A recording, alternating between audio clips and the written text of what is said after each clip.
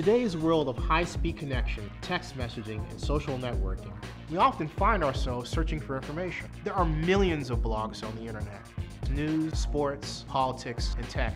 But I bring it all together for you and present it in a relentlessly unconventional fashion. My name is Zenny Abraham, and this is the Blog Report.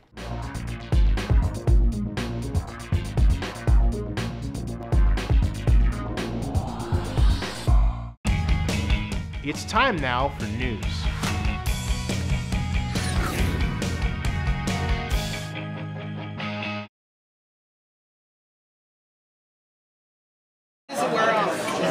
It's like Cinderella's glass slipper. So at midnight tonight, at the screening, crazy things might happen. We're a little sore because, you know, when they shrink you back down it. Yeah, I can see. Oh, like stretch mark cream. Everyone wants to know our secret. Wait, do the uniforms shrink with you or they grow with you? No, they pop off. They nice. just completely disintegrate. It's like the it's a Corman film. Yeah. Who needs clothes?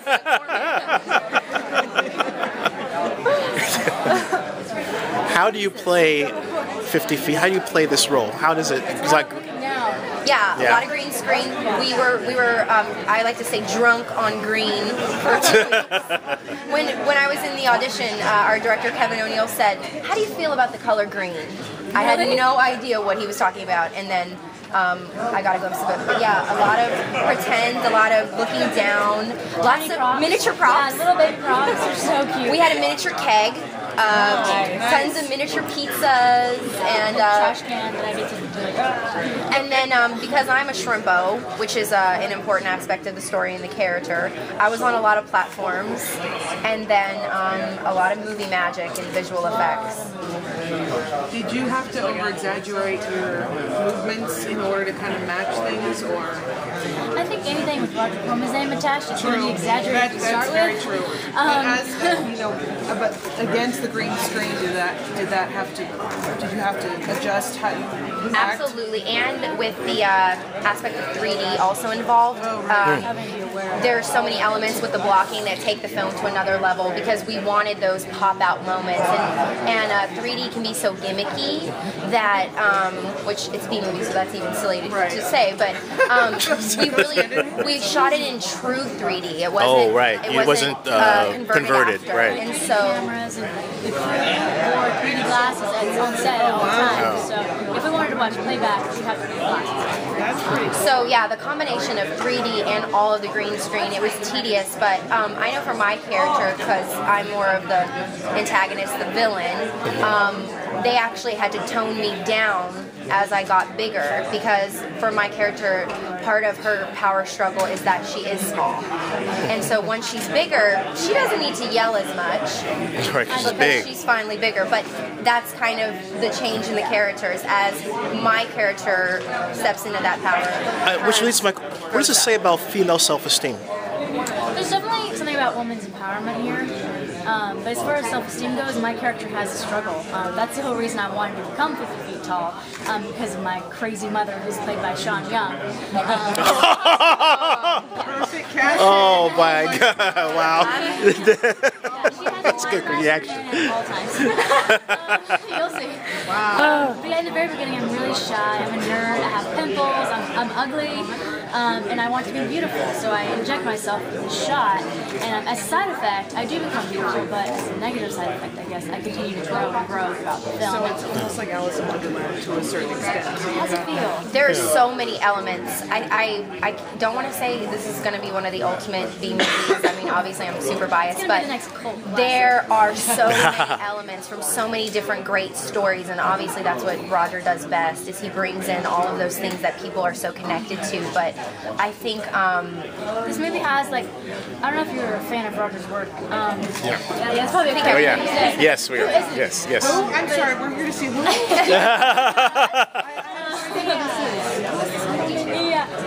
He does monster movies, he does everything, and our film has everything all in one. Like, we have a monster, we have boobs, we have everything.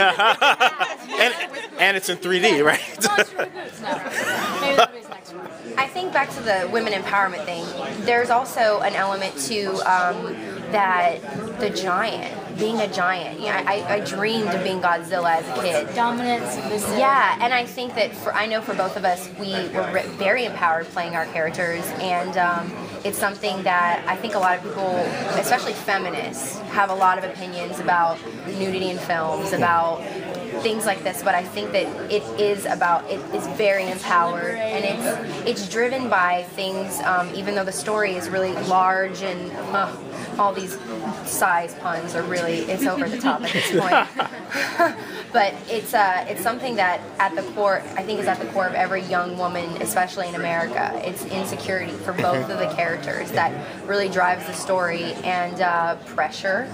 And I think that those are all really, really feminist things, and I know that our director had us watch a lot of sexploitation and Faster Pussycat Kill Kill, because the film ends in an epic fight scene, which we did all the stunts. We trained in like cheerleading, martial arts. How does that go? Yeah, how does that? Yeah. We do. I mean, it's a combination of kung fu, but like cheerleading, like kick, and I do a flip. Wait, is this a foreshadow of that poster right there? I don't think anyone does a split. But that was back in my prime. There's definitely yesterday.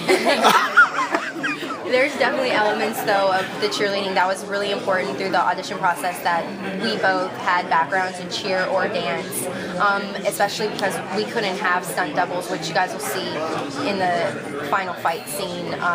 We literally beat the crap out of each other. Yeah, literally every day. And again, because I'm the mean girl, if anybody messes with this chick now, they better watch it. Like, we're the only two allowed to beat each other up. But we were trained by a real Ninja Turtle.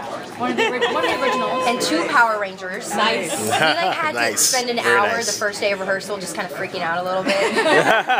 And I went in there thinking I'm a badass, and we could barely walk. I didn't, oh my gosh, day 2 or like... Literally. I mean, and you have no idea, because we shot everything in slow motion and in regular speed. Oh my God, I forgot about that. You have to do it over and over and over again, and it's something that your energy is just, I mean, I was literally drinking those giant Red Bulls, when you see them and you go, who drinks those? Yeah. I'm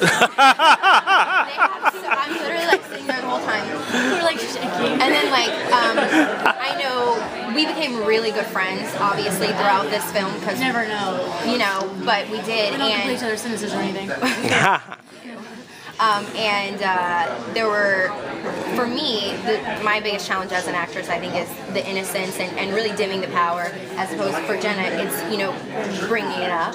And so we definitely would scream at each other before every take. We'd be like, all right, are you ready? Are you ready? And our trainer did this thing that I really love that we do now, and it's an energy ball. Yeah, do that again.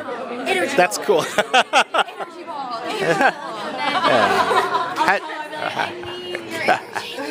So we energy ball now. They're gonna make us get up in 2 minutes. Hey, how'd you get in shape for the role? Shape. In shape? Yeah. Oh, I did 6 weeks of cheer training. Nice. Liposuction. Wait a minute. I've always just sort of kept myself in shape just because I work as a model as well. So I just go to the gym. I took a few toning classes, but it's sort of something I never forgot how to do. Not that. I was in her audition. Hasn't been that long, when she came in. I was already cast, and she literally was with her in the room. She did a backflip in the audition. And she was one of the only girls who came in and was just really ready to have the skills, So, but staying in shape obviously is a really important aspect of being in a film like this, because there's not very much clothes. Yeah. Yeah, they were like, you guys can't wear any clothes at Comic-Con. You guys can come, but you can't wear any clothes. I'm like, all right. So is your next film the 50 Feet Shades of Grey? I'm curious. Oh my God. Done and done. We would only hope. No. Yeah, 50 Shades of Grey. I'd love to have a sequel, Roger Corman. Yeah, there's definitely, of course, there's an open ending. There's definitely room for that. To be continued. So we would hope. But yeah, any other? How was it working with your director? Was it Kevin? Considering it was a male instead of a female director? He's actually a great communicator, and I think that he gave us a lot of freedom. And he's kids, so it's like, I don't know, I feel like that sort of softens people up, you know? He's super sweet. I mean, we had dinner with him last night. He's somewhere over there.